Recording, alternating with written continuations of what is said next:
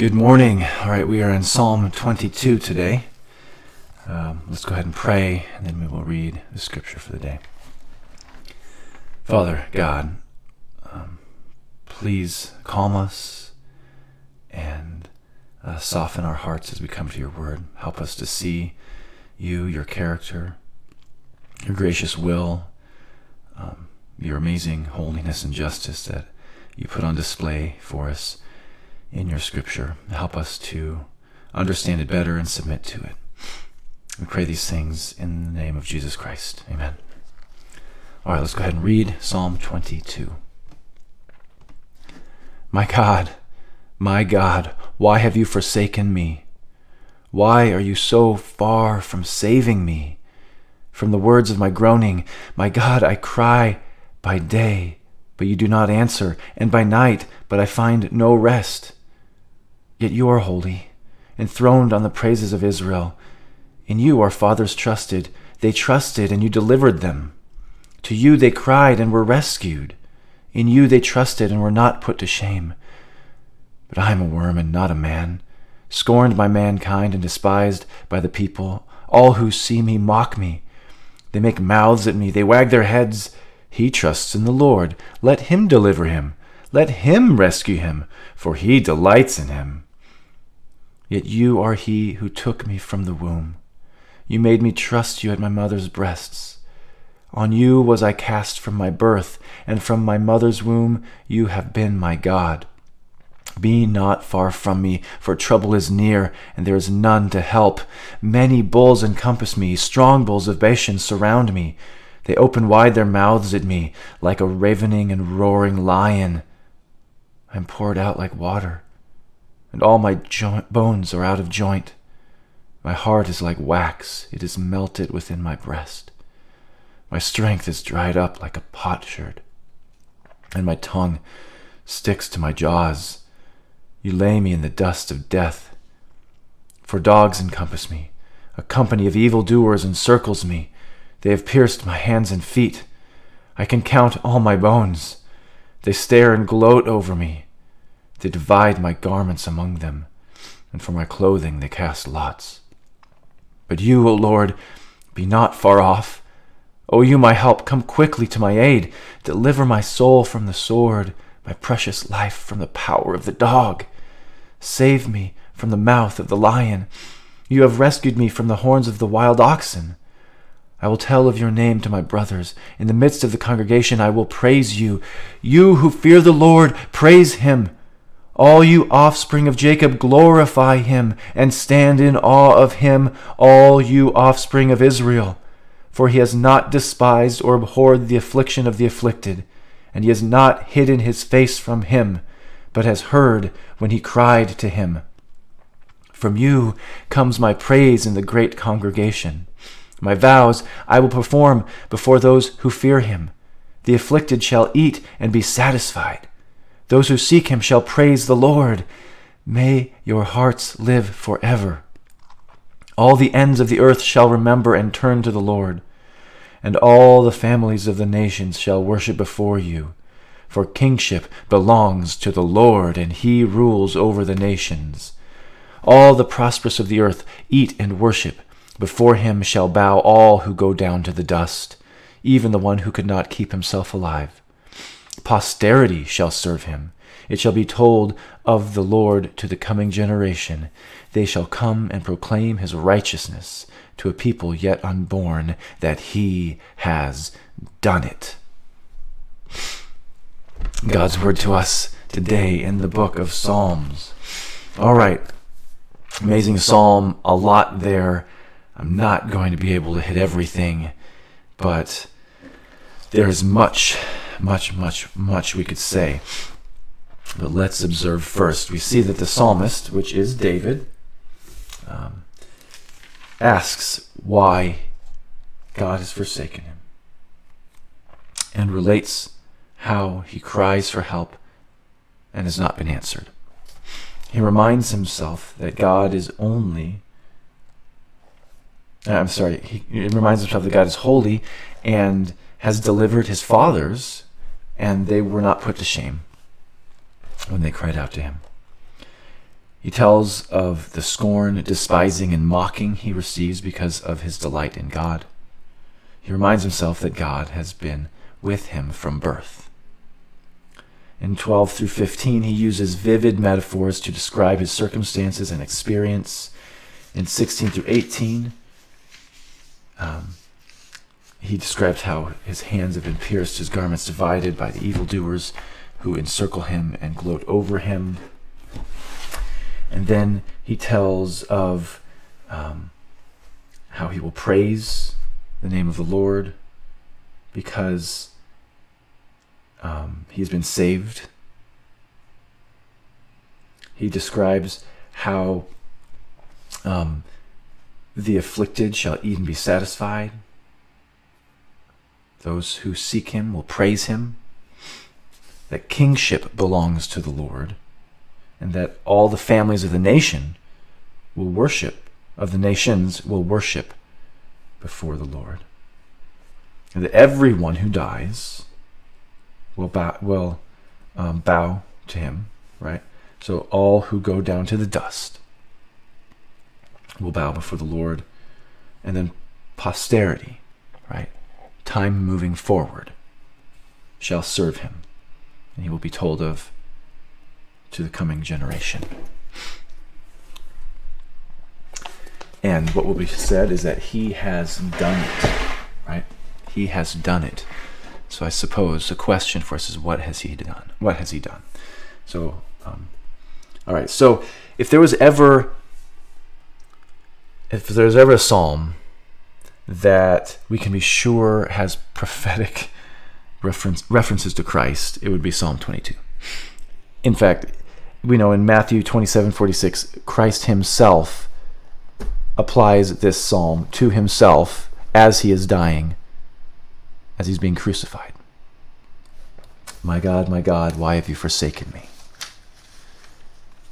It's one of the last things he says before he dies. So we can be sure that Christ himself was applying this psalm to himself. So we should be reading this psalm with Christ in mind. And this psalm starts with a call and response kind of section where the psalmist is dialoguing with his own heart, right? He's having a dialogue between the despair of his situation and what he knows to be true about God, right? Why have you forsaken me? Why are you so far from saving me? My God, I cry, but you don't answer. I find no rest. This is the despair speaking. This is the way the situation feels. But it's important to note that that is not the reality of the situation. And the psalmist knows this, right? As Christ also knew this when he cried out, my God, why have you forsaken me? It's a reference to this psalm. And if we only look at that line, we would think, well, Christ believed that God forsook him?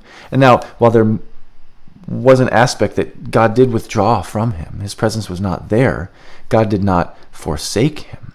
Christ is referring to this psalm, and we need to take this psalm in its entirety when we examine the reference of Christ to the psalm. And what the psalmist is doing here is saying, this is how it feels, but this is what is true.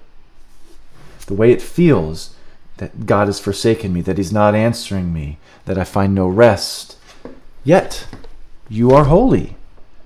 Our fathers trusted in you, and you delivered them. They cried to you and were rescued.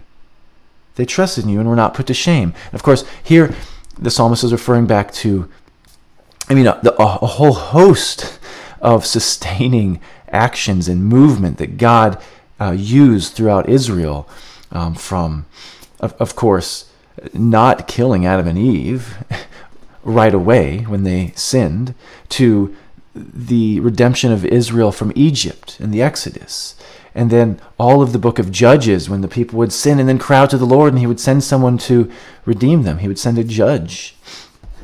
Right? All of these things throughout their history that are examples that the psalmist is reminding himself. It feels hopeless, but this is who God is. But then again, but I'm a worm, I'm not a man. It's this feeling again of hopelessness.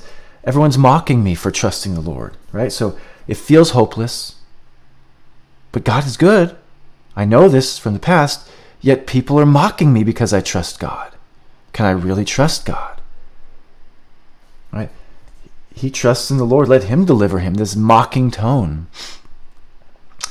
And this, a worm and not a man, we see in Isaiah 41. Fear not, you worm of Jacob, you men of Israel. I am the one who helps you, declares the Lord. Your Redeemer is the Holy One of Israel. So even in this reference, there is, there will be, God will bring about a redemption even of this reference of being a worm. And so, again, despair, knowledge counters that argument of despair. Yet experience right now is saying people despise me because I trust in God. Yet I know that God has been with me from the womb. People are mocking me because I chose God. But I know I didn't choose God. He chose me. Yet you are he who took me from the womb. You made me trust you at my mother's breasts. On you was I cast from my birth, and from my mother's womb you have been my God. Before he was able to choose God, God had chosen him. So please be not far from me, for trouble is near, and there is none to help. So here's the situation that is set up. These are all the feelings that are feelings and thoughts, right, that are swirling in the psalmist's mind. Here's how I feel. Here's what I know. Here's what people are saying. Here's what I know God has said and done. And there's none to help, it seems. We go on, and he sets out this situation that he finds himself in. And David uses very vivid imagery in these metaphors to describe the situation. As we read through this, it's kind of shocking. It's easy to just read through and not think about it. When you think about it, it's devastating, actually, to imagine this. Of course, many bulls encompass me, strong bulls of Bashan surround me. This would be a terrifying situation. Surrounded by bulls who want to kill you. They open their mouths at me, wide their mouths at me, like a ravening and roaring lion. That's terrifying as well. But it goes on. I am poured out like water. This imagery is almost too vivid. And all my bones are out of joint. Have you ever had the experience where someone gave you something heavy, so heavy that you didn't know that you would be, if you'd be able to even stand up under its weight? And there's this feeling, maybe I'm the only one who's experienced it, but this feeling of all the strength leaving your body. It's almost like you've been poured out like water. And you feel like you're going to collapse under the weight. There's this draining, and you think, I can't stand up. I'm poured out like water, and my bones are out of joint. My heart is like wax. It is melting within my breast. This hopeless feeling, right? This imagery is so accurate that it's scary. My strength is dried up like a potsherd, right? So imagine I go and I try to do something, and I crumble and I break. As I try to use my strength, the very vessel which should contain my strength is crumbling. And my tongue sticks to my jaws. If you've ever been thirsty to the point where you're desperate for water. This experience, you lay me in the dust of death, that dust, that dryness. Dogs encompass me, Evildoers encircle me. And then he goes on to describe what happened to Christ. They have pierced my hands and feet. I count all my bones. So this here is describing what happened to Christ. Hands and feet pierced. I can count all my bones. This experience must have been excruciating on the cross. The pain so complete throughout his body that he's aware of every single part of his structure. So intimate is the pain. They stare at me and gloat over me. They divide my garments among them, and for my clothing they cast lots. And it's not just that Christ is aware of this psalm as he's hanging on the cross. He certainly is, as he's hanging on the cross. He refers to it and he's saying, people, this psalm is about me. But I believe he knew even before that. Imagine, this is the cost of redemption. And Jesus knew the cost. He told his disciples he was going to be crucified and he would rise again. He knew Psalm 22 was about him. This is the cost of redemption.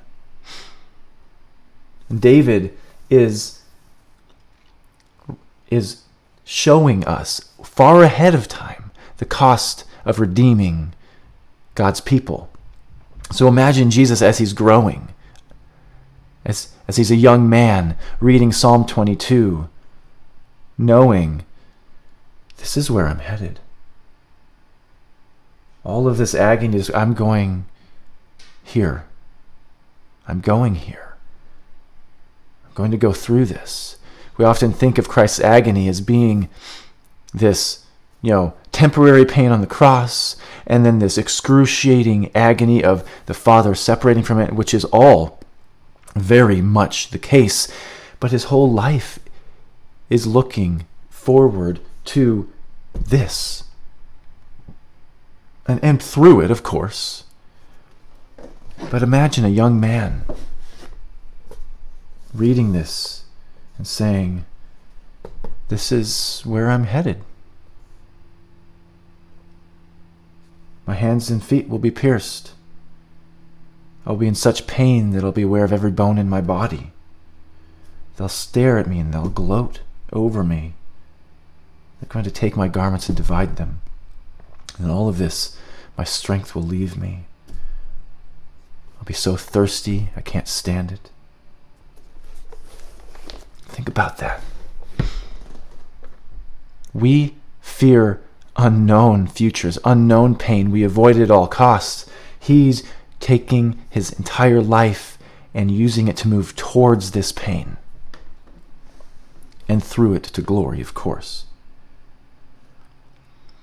And it's through it to glory that I think is, clearly that's the hope. And though we do avoid pain at all costs, there are times when we actually embrace pain because we see a benefit to it. Exercise is a good example. Denying ourselves certain foods that we love because there's a benefit, right? Working hard because there is a financial benefit. All of these things are ways in which we do work through pain because we see a reward. And Christ sees this, and he sees the reward beyond it. And so he knows it's not hopeless. The pain is not the end. He will move through this. It's going to be excruciating. It's going to be torment. But he will take that cup. He will drink that cup because the Lord has set it before him and there's glory on the other side. And we thank God that he has done it because 19 through 31 are the outworking of it. Because of Christ's work, we can praise God. We are called the offspring of Jacob because of faith in Christ. Even Jacob himself was only, and Abraham and Isaac and Jacob were only called God's people because of Christ and looking forward to Christ. It's because of Christ's work that God has not hidden his face. He's heard us. Christ is the evidence that God has heard us when we cried out to him. From you comes my praise in the great congregation. My vows will I perform before those who fear him. The afflicted shall eat and be satisfied. Those who seek him shall praise the Lord. This is the blessing, the outworking of Christ's accomplishment, his work completed on the cross. And then we see that the glory set before him is his. It is his due. All the ends of the earth shall remember and turn to the Lord. And all the families of the nations shall worship before you, coming together. It doesn't say every single person of every single nation, but it says all the families of the nations, right? So there will be people before him who turn to him from all people groups. It's not just Israel. However, what does apply to every single person who has ever lived is that Christ is their king. Kingship belongs to the Lord. The nations, he rules over them. Everyone who dies will stand before the Lord, right, and bow to him. Hopefully, having placed their faith in Christ and receiving the benefit of the work he's done.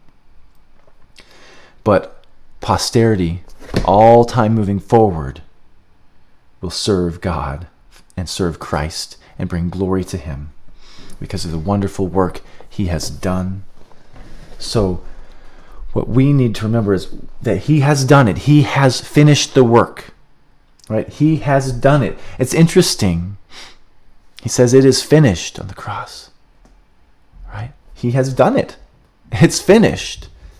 He says, my God, why have you forsaken me? Everyone listen up. Like, pay attention. The psalm is about me.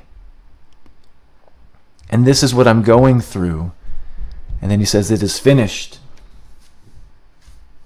He has done it. Tell everyone about this. It says, they shall come and proclaim his righteousness to a people yet unborn. That is what we are supposed to do, to communicate that he has done it. It is finished. There is a Redeemer, and he has done the work. Just as God provided redemption for the people of Israel from their slavery and from their oppression, he has heard the cry of his people, a cry to be freed from death. Everyone has cried that cry of despair. And he has heard it, and he has sent a Redeemer, and he has done the work, and it is finished. You need to tell people. Posterity shall serve him. We need to serve him through posterity, through communicating what he has done. My conclusion for today is that our hearts are prone to doubt and despair, but the knowledge of God's character and his track record of faithfulness should remind us that he has provided for us in the most complete way possible. Let's pray. Father God, thank you for Christ. Thank you that you sent him to redeem us, and that despite our great and grievous sin against you, you have made a way for us to be right with you, to save us from the most pressing need we have. Help us to not take that lightly, to remember what you went through to accomplish the work, and to communicate the fact that it is finished, that you have done it to those around us and to future generations. We pray these things in the name of Jesus Christ. Amen. Have a wonderful day, everyone. I'll see you again.